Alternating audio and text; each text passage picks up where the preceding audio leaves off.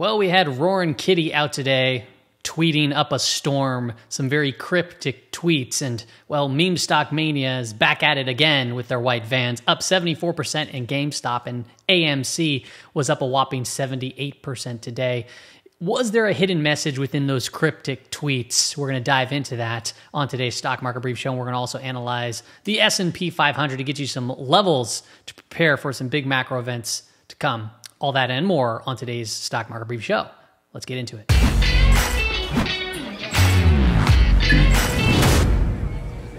All right, ladies and gentlemen, welcome back. So yeah, some of these meme stocks started to take off again while the markets kind of remained flat for the day. And I want to just show you really quick, if you're new here, awesome. If you're not new here, you probably heard of this other video. But these names, specifically AMC and GameStop, you could have found these names and setups before they shot off, which we did, right? If you're in the Discord group, which is right here, the swing trading community, there's a pinned comment there in the description. It's not an alert service, so don't think of it like that.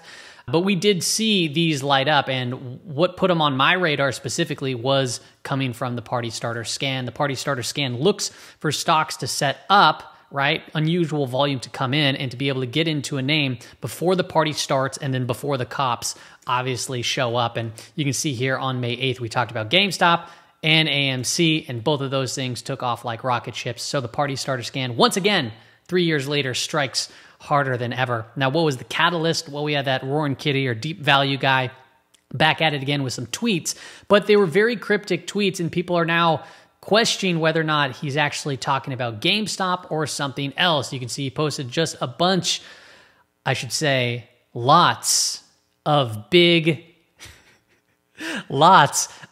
motion picture I'm sorry, I'm laughing because it's kind of a joke, but if it ends up being true, it's going to be funny, and I'll walk you through it. But lots of big box office hits, just cryptic type of videos.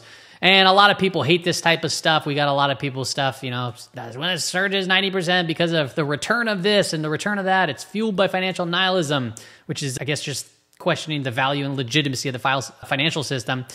You got to understand these type of things, they happen in markets. They've always happened in markets. You get these short squeezes, you get massive, pumps and massive dumps, and you can either, be really against it or try to find ways to prepare yourself to be able to trade and manage risk when these type of situations occur. And now the reason why I'm laughing a little bit was because the Roaring Kitty, right, posted some big office hits today. In fact, lots of them. And I said big lots. And it was kind of a joke because I know that big lots is a highly shorted name. It's actually, a short interest of around plus 40%, about 6.5 days to cover. And you can see right now, it's actually kind of basing out over here, putting in some higher lows, getting very tight with some good volume that came in today. And to me, when I look at this, I'm like, oh, that kind of actually looks like how the setup looked for like GameStop and AMC back in the day in 2021, where you had, it was getting crushed to the downside, and then all of a sudden you started seeing pockets of some very strong volume in there. And then I noticed, hey, it operates a lot of discount stores. Obviously, I know what Big Lots is, but even in February of 2024, they acquired Hearthsong, this toy inventory. And this got me thinking, okay, they acquired a toy company, and I don't know if it's that big of a deal or not, but I did look at okay, let's see how some of the toy companies are performing, and I looked up Hasbro because that's the one that first came to mind, and we saw this earnings report not too long ago, and it was a huge gap up, and price action's actually just been digesting, and this one I just recently put out on the trade ideas because it actually looks pretty decent, right? It gapped way up, it started consolidating, it's getting very tight here, and then we have an inside trading day, so if we break out of the inside trading day, maybe that tries to come back in and fill this gap or potentially restrike that swing high on earnings. And if it breaks down, well, then obviously watch out. And then another thing came to mind. I was like, well, Big Lots, right? Somebody mentioned on my Twitter feed, did you know Michael Burry invested in Big Lots? Well, then I looked it up and I was like, holy crap, February 15th, Michael Burry also took a stake. And, if you know this guy, right, Roaring Kitty or Deep Effing Value, his original thing was talking a lot about Michael Burry and how much he was a fan of him, I guess. And he was invested in GameStop at that time. So if you didn't know that, Michael Burry made a crud ton of money off of that GameStop move. So is Big Lots going to be a big one? Hey, maybe so, but fun narratives, but we don't know. So you still got to continue to manage that risk. Okay, that was fun. Let's hop into just the performance of the S&P 500 today. So it was unched on the day, unchanged, right? S&P 500 was flat on the day. You might be looking, well, look at the VIX was up. It was up 8.3%. Wow. Understand the VIX doesn't take into account the short dated options, but it was up on the day, and this makes sense to me because implied volatility typically rises. Right? It typically rises when you go into unknown events. And the unknown events, we have Tuesday and Wednesday coming up with core inflation on Wednesday, or inflation numbers. And then we have PPI numbers. So PPI on Tuesday, tomorrow, and then Wednesday. And what happens here is you typically get implied volatilities to increase. And not even from the long end, but from the short end too. So I'm going to share with you what I share with my swing trading community every day. These are the daily expected moves going into tomorrow's trading session. So if you want to screenshot this and put the upper level, lower level, and even the 2 sigma levels up on your charts, you can do so. I have the products like SPX, ES, NQ, Ruddy, and then SpyQ, IWM there too as well. Because those are, they trade the daily options. Now, IWM is kind of new into that. It was Monday, Wednesday, Friday. Now it's Monday, Tuesday, Wednesday, Thursday, Friday. Okay, let's continue on and take a look at some stuff that has relationships with inflation, right? So we're getting inflation data coming out. So I like to just peek into things like copper, oil, and so forth. And look at copper. Copper broke out of this little tight contraction pattern, and it's sitting at new highs for the year. This thing continues to scream higher and higher. So is this going to, potentially put pressure on these inflation numbers? Well, that's a maybe, but in oil, right, it's a huge component of like the CRB index. And this came down quite a bit in the last, since April, but now we're starting to break out of this wedge pattern. We saw some strength today after the prior trading day. I believe that was a Friday, close on the low. So we'll see here if we can get some momentum and head back. And if that is the case, right, if oil does continue to rise, we showed this chart on a prior video that I found very interesting, but look at how oil, that's the black line, the green and red is the 10-year yield. And what you'll notice here is the turns in oil, right? Actually, kind of what happened shortly thereafter is the yields followed. So you can see over here more recently, oil started to fall in early April, and then not too long, later, the 10-year yields start to follow. So if oil starts to rise here, maybe that's giving us insight that we might see the 10-year yield move up. And that does, in fact, put pressure on markets that we've seen in the past with the rising dollar, rising yields. It's put pressure on the S&P 500, for example, and just growth names.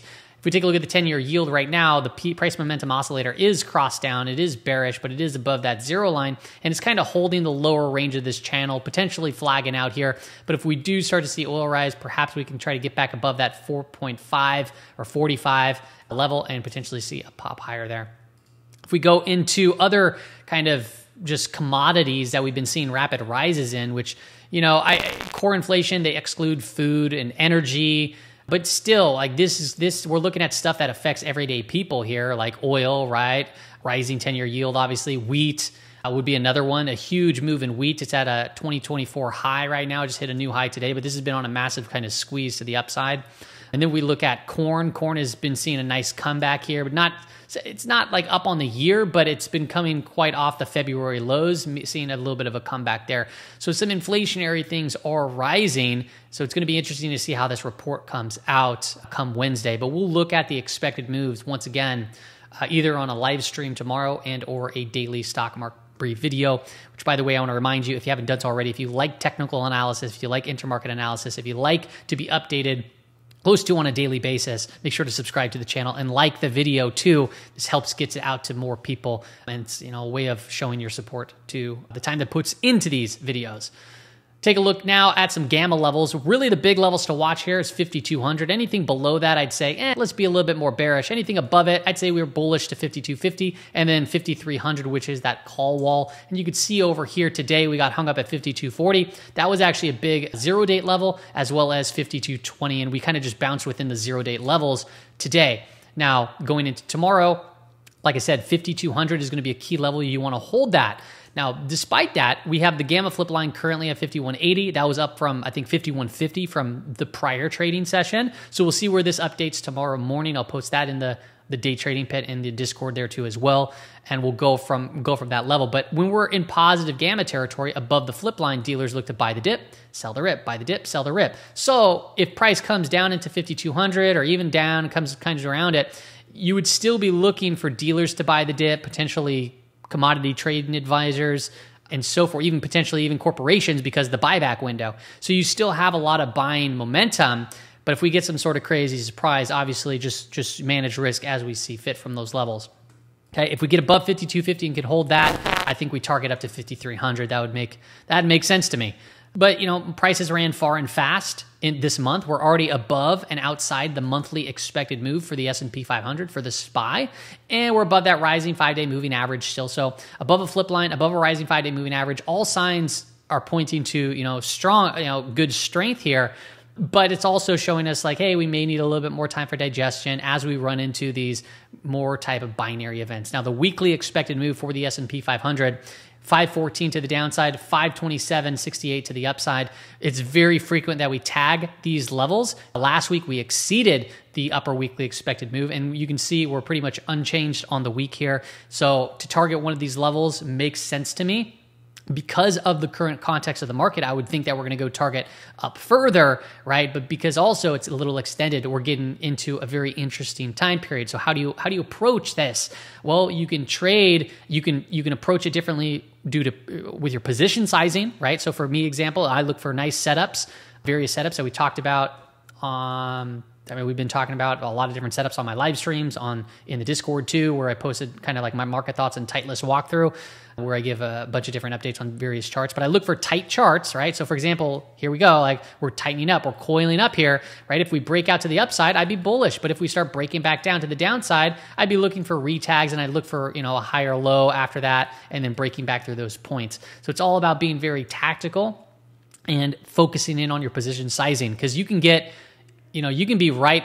You can say I'm bullish here and it could go down, but you can still be right later on, right? But you can also be bearish here and it could go up and you could be right later on. So it's very important to say, hey, when will I decide to get out? And if I'm wrong, when will I re-enter in if it starts to turn my way again? So that's how I would approach this. Now, one last thing I want to finish off with is the Sailor to Shift tool. This is my indicator that I like to use for identifying potential changes in trend with Bitcoin. And Bitcoin, a lot of things that highly correlate with it, for example, Ethereum and various crypto equities. Well, Bitcoin from an absolute perspective down here, it's just been looking like it's consolidating and flagging out from a weekly perspective. We had our sell signal, sell trigger not too long ago. The market pulled down a little bit. Now it's consolidating. I wanted to just point out, it's only Monday, but we're right there above at that line. And that line right there is the buy signal. Now, you technically have to close above it. So for my strategy, it has to close above it. And then the following week has to break the high of the week prior. So there's still time, obviously, but I'm bringing this up because it is starting to turn. It looks like it could potentially go positive here. And if that actually is the case, I do know a lot of traders that use different rates of changes, right? This is the 4-week. I've seen them use 3-week. I've seen them use daily timeframes instead of weekly. And I'm just pointing that out from my perspective, from a longer term perspective here. It is starting to turn as it stands right now, but there's no official signal, right? And there's no official trigger yet. It would have to be by week's end when the new week obviously starts. But I just wanted to call that out because it doesn't look all too bad as it stands. All right, everybody. Hope it helps out, gives you some insights into the markets. Understand that the whole, idea behind all this stuff is somewhat of a joke, but it was interesting pulling up the chart of big lots. And, if we are going to get short squeezes and more short squeezes into this summer, it's good to look at these high interest names, high short interest names, and look to see how they're consolidating and back into the risk. Never take, do what's up, do what you want to do. But I personally would never take, a YOLO type position, risk it all to make some money. It's just not my style. But that's all I got for you on today's episode, everybody. Cheers. See you later.